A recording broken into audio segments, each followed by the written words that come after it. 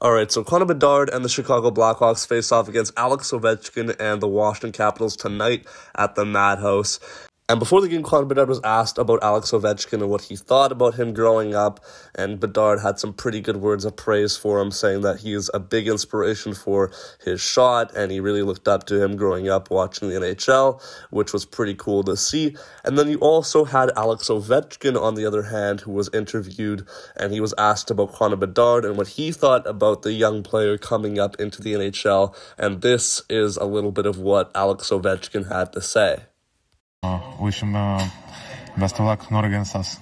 I think he had a tremendous shot, great shot, and when you watch some highlights, he's a talented player, and he have a great future.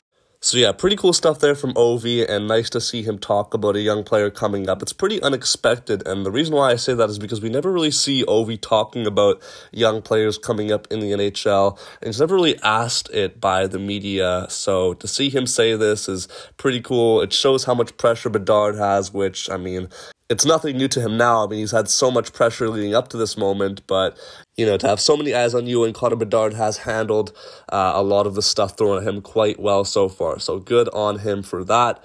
But yeah, let me know your thoughts on what Ovechkin said about Connor Bedard here in this video. He joked around a little bit about how he hopes Bedard has a bad game against his Capitals, which is pretty funny.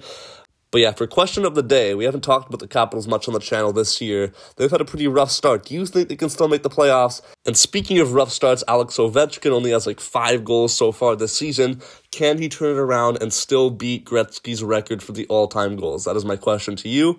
But yeah, thank you guys so much for watching. Make sure you guys like, comment, subscribe, and I'll be sure to catch you guys all in the next video. Peace out and take care.